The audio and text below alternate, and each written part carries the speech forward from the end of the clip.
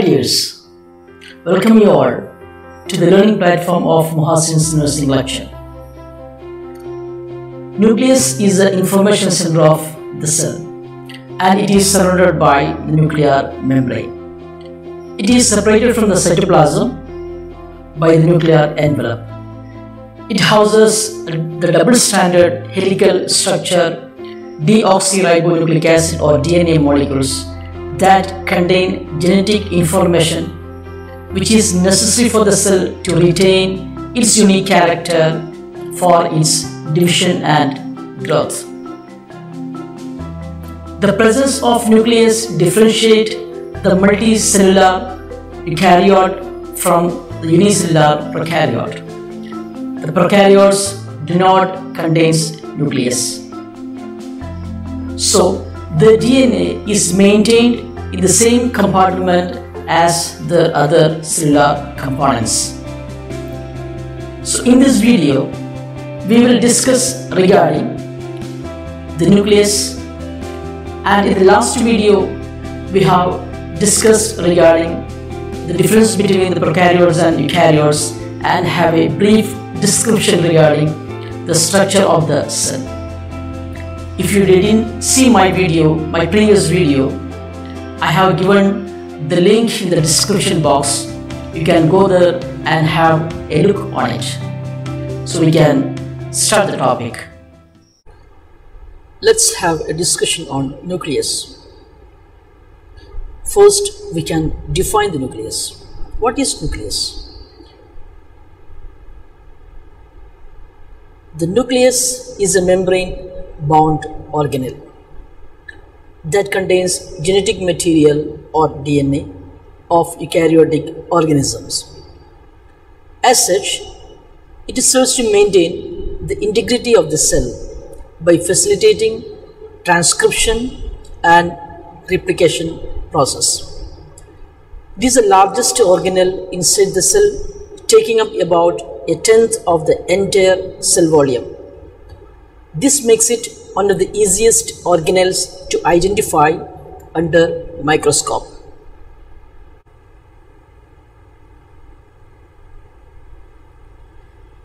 Next, we can see the structural organization of the nucleus. In general, the nucleus has a spherical shape. However, it may appear flattened, ellipsoidal, or irregular depending on the type of cell. For instance, the nucleus of columnar epithelial cells, what we can see here, appears more elongated compared to those of other cells. The shape of a nucleus, however, may also change as the cell matures.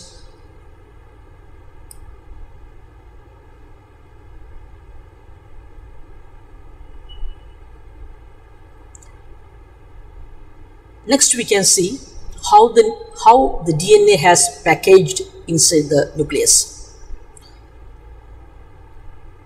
The nucleus of the average human cell is only 6 micrometers in diameter, yet it contains about 1.8 meters of DNA. This is distributed among 46 chromosomes, each consisting of a single DNA molecule about 40 millimeter or 1.5 inches long. DNA is not simply crammed or wound into the nucleus like a ball of string. Rather, it is organized by molecular interaction with specific nuclear proteins into a precisely packaged structure. This combination of DNA with the proteins creates a dense, compact fiber called chromatin. A DNA molecule would be a thin string with 2 millimeter thickness, and the average chromosome would contain 40 kilometer or 25 miles of DNA. With a diameter of only 6 meters, the nucleus would contain 1,800 kilometers of DNA. Next, we will see the main components of the nucleus.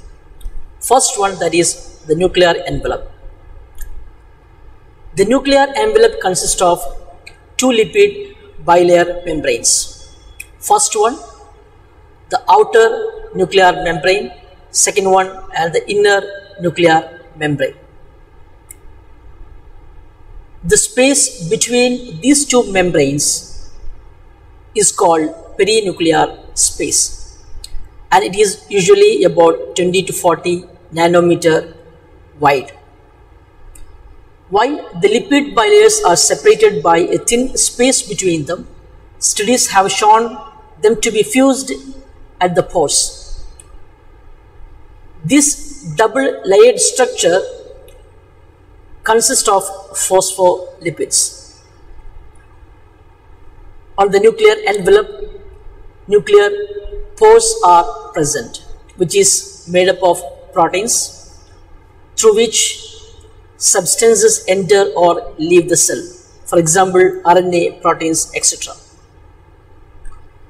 The nuclear membrane pores are occupied by dense granules or fibrillar material arranged in a cylindrical manner. The nuclear envelope is one of the aspects that distinguish eukaryotic cells from prokaryotic cells.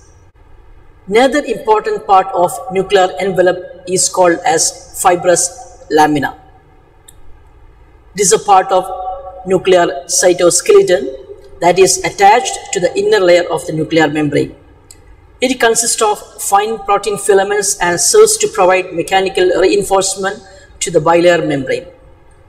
Some of the other functions of the nuclear lamina include: it can play a role in regulating the gene expression, serves as anchor sites for the pore complexes of the nuclei. Then it regulates the material entering and exiting the cell.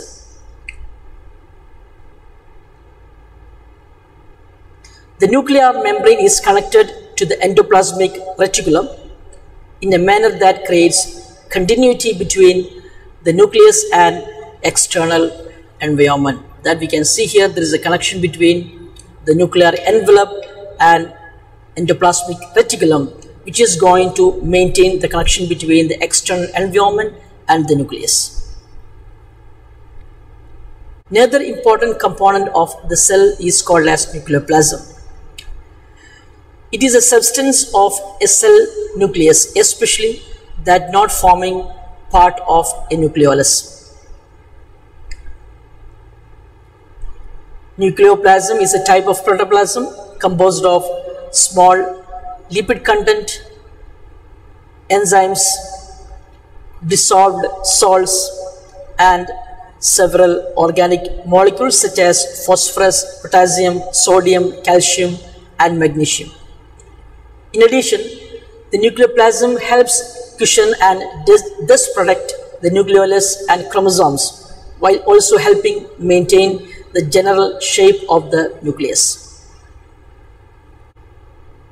Next one, the third component and one of the core component of the nucleus, which is called as nucleolus.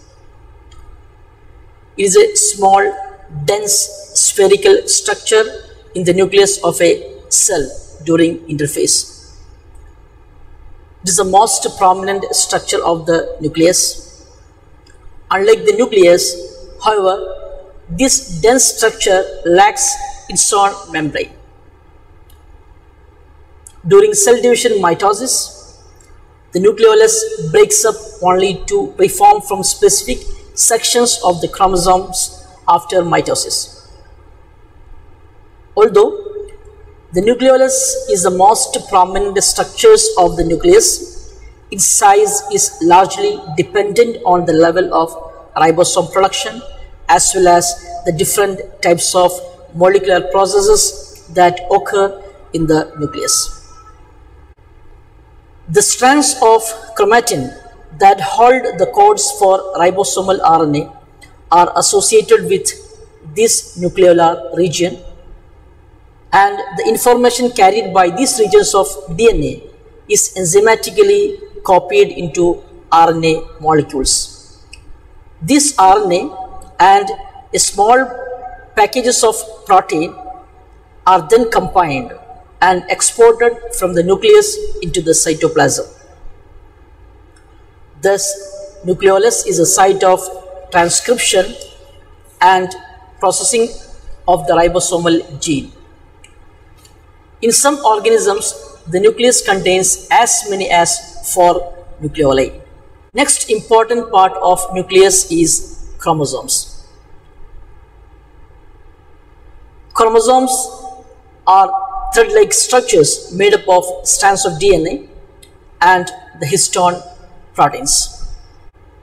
The main parts of the chromosome include kinetochores, which is a complex of proteins associated with the centromere of a chromosome during cell division, to which the microtubules of the spindle attach. Second one, which is called as telomeres. It is a compound structure at the end of chromosomes. Third one, which is called as chromatids, each of which consists of a P and Q arm. Each of the 2 thread-like strands into which a chromosome divides longitudinally during cell division. Each contains a double helix of DNA. Chromosomes in the nucleus are tightly packed, which makes it possible for very large amounts of genetic material to be contained in a small space. That is, about 3 billion pairs are contained in each cell. So previously we have also seen that in the structural organization of the DNA, we have seen how the chromosomes are properly packed and DNA is properly packed inside the nucleus.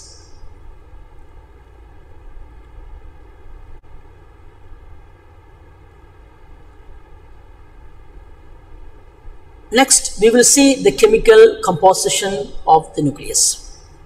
In the 9 to 12% consists of DNA and 15% histone, 65% enzymes, neutral proteins and acid proteins. Then 5% of RNA, 3% of lipids.